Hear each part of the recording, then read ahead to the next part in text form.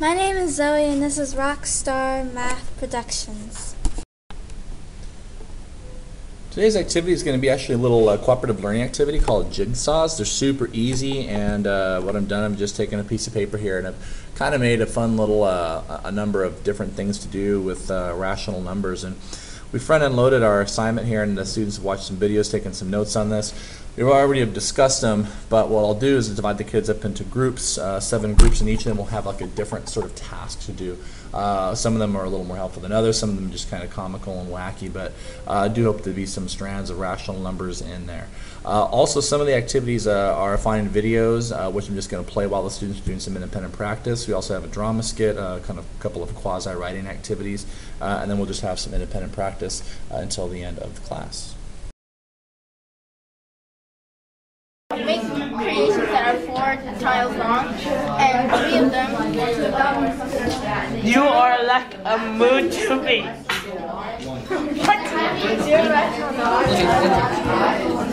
It's not hard. It's not hard. Hey, just go with your co-op.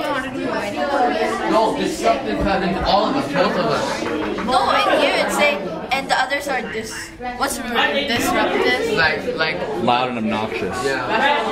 Like, so me and Diana are gonna talk. Okay, what do we do when we're done? Yeah. If you guys got it, then you guys can go get an assignment.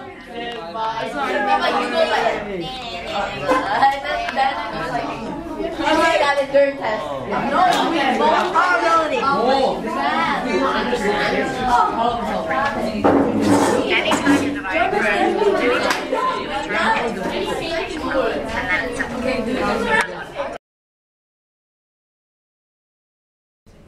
So there's 2 and there's 2.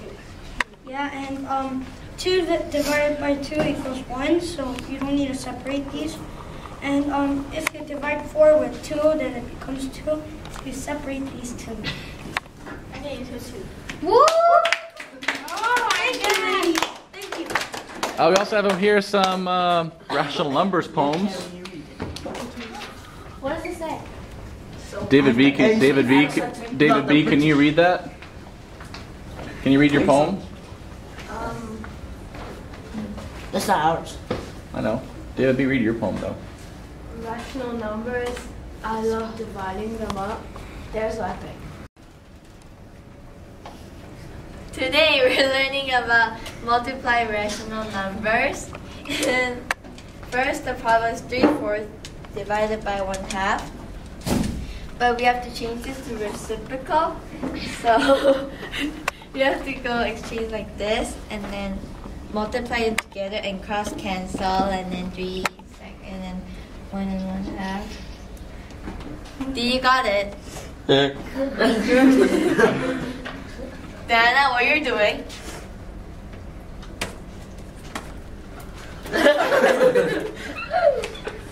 That's a detention. because most people don't love fractions and they don't love dividing. Put it together, it can feel like an intimidating problem. But I'm going to show you a trick that can make it easy. We're going to divide 2/7 divided by 3/4. And while this looks like a scary problem, the trick I'm going to teach you makes it very easy. I need you to remember the acronym KCF. And what that stands for is keep, change, flip.